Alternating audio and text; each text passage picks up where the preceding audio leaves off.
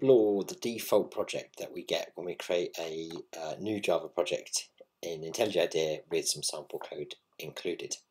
I'm just going to expand.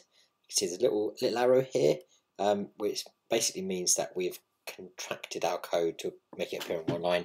You can uncontract it by clicking there, or you can click on the little green thing. But I'm going to put it out in multiple lines. So there's quite a bit of code here that means that when we run the project, all it does is print out hello world, and we're going to try and get a basic understanding of what some of these bits of code are for. So we've got two things in the code in that kind of structural. Firstly, we've got this declaration here, public class main. So Java is an object-oriented programming language, and it requires us to pretty much to write everything inside what are called classes. And the idea of a class is normally to represent a real-world object or concept. So you might decide, if you're building a system to manage the people who work in an organization, you might have a class that's an employee, and that class might have different bits of information about the employee, like their name, or their contract start date, or how long their notice period is. So with the Java program, when we're starting simply, we might have a class called main that represents where we start running the program. Okay, it doesn't have to be, the class doesn't have to be called main, but it's pretty common to do that. And then the launch point of a Java application is something called a method. And the method is everything selected here. The contents of the method are the things inside these curly braces. In the same way, the contents of the class are the things inside these curly braces. So inside the main method, we have, inside the main class, we have a main method, and inside the main method, we have some code that prints out hello world. Now, one of the requirements for a Java application is that it has a method that is called main.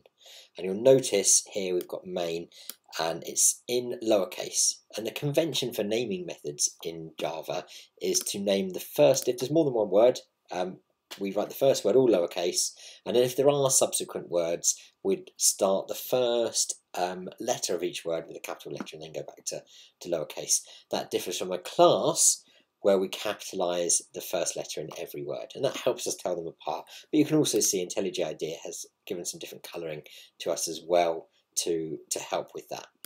We've got a lot of other words here lit up in blue. So we'll talk about these briefly, but we'll cover them in depth in later parts. So firstly, you're seeing the keyword public twice. And public, this is to do with how we can see and use code from elsewhere in a larger program.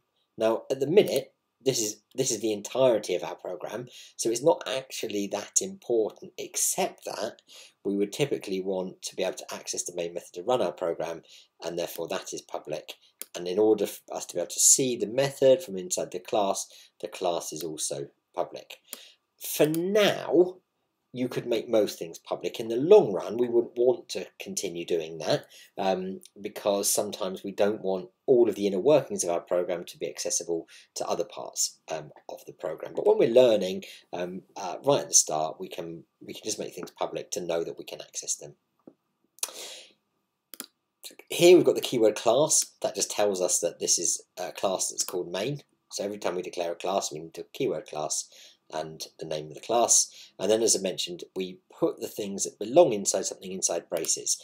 If we miss a brace, so if I delete this first brace, we're going to start to see errors in our code, and IntelliJ is saying, well, it's actually expecting a brace. Okay, it won't always get it right, but it will help us with some errors that we find. And if that brace wasn't there and we tried to run our code, we're going to get a build failure. It's not going to be able to compile. We get the output from the compiler, and it's saying there's a brace expected on line 1. So we'll put that back in. Okay. Similarly, if we were to delete the final brace, okay, we're getting a warning here, and it's telling us 1 is expected. Similarly, if I run it, it tries to compile it, it fails to compile it, and this time is actually saying it reached the end of the file while parsing. So it was trying to parse the text to convert it into something called bytecode, and it said I wasn't expected to be finished, but I've got to the end of the file. So again, we'll put that brace back in. So we've got some other keywords in here as well. So we've got this static keyword, and the static keyword kind of tells us, for now, you can kind of imagine it as trying to avoid or ignore the fact that we would normally use object orientation. Okay, if we were to think back to this idea of having a class for an employee, each employee in the system would have a different contract end date, most likely, or contract start date. So that's something that applies to an individual occurrence or instance of the employee class, but sometimes we want things that sort of apply to everything. Okay, and the static keyword allows us to do that. Okay, we've then got void. Okay, now because this bit of code here is a method is a small chunk of code that does something. Now sometimes when you run a small chunk of code, you need to get something back, like an answer. So if I wanted to write a piece of code that was going to calculate, I don't know, the distance travelled based on how fast I've been going and how long I've been going at that speed for, the method would want to send back some kind of number at the end. Okay, if we don't send anything back from a method, we need to say that. We need to say the method isn't going to send anything back, and in Java we use the keyword void to do that. Okay, main, as we've already encountered, is the name of the method.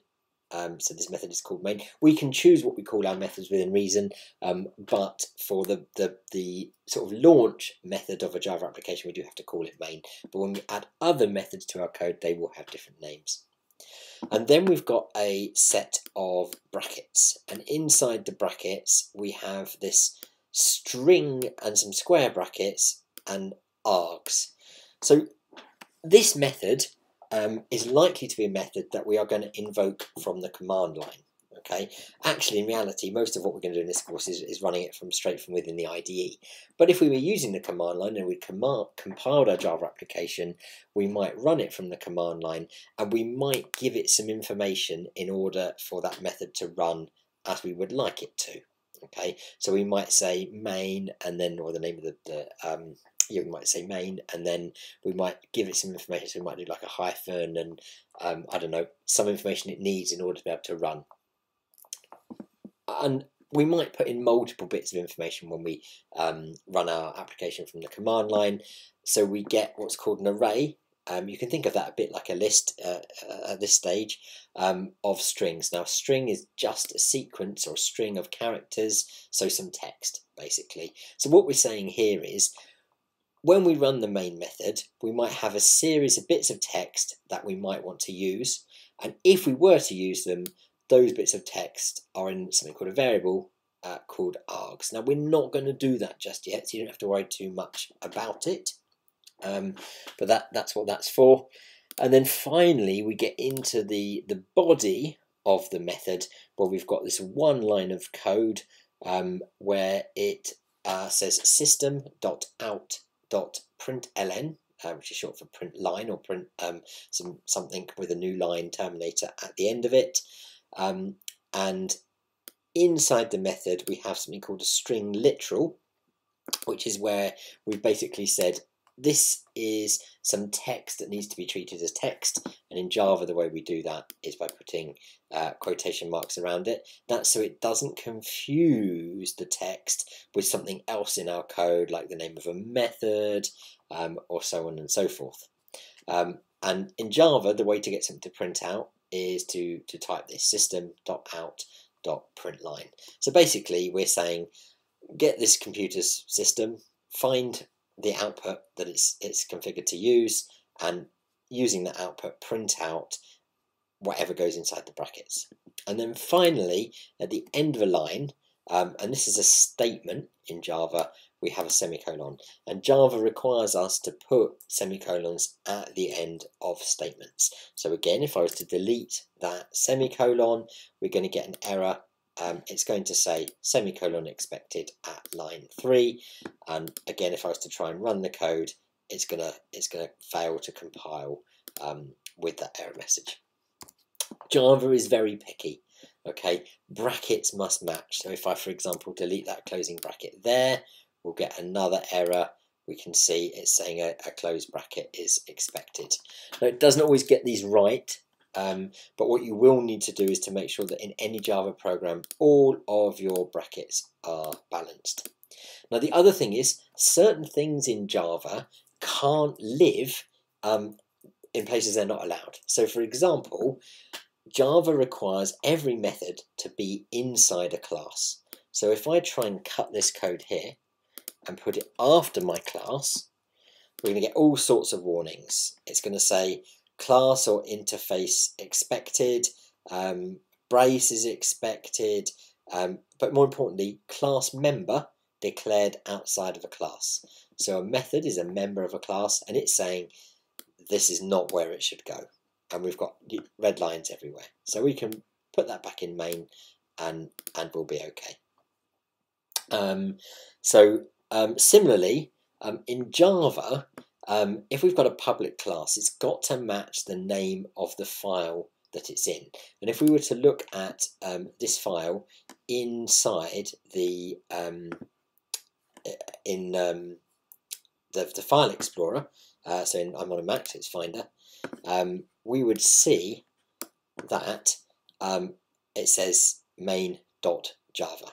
Okay, so if I change this name to something like, I don't know, main class, okay, we're going to get some errors here, and it's going to say main class is public, should be declared in a file name mainclass.java. Now we could rename the file, that would be fine. For now, I'm just going to keep it named as main. Okay, so that's kind of a bit of an exploration of the project. If we want to start writing our own code, we could do that. Let's say we want to print out another line. We can say system.out.println. My name is Andrew, so we will say hello, Andrew. And again, it wants a semicolon at the end. Okay, so we'll put a semicolon in. We can now run our code and we'll get two messages printed out, hello world and hello Andrew.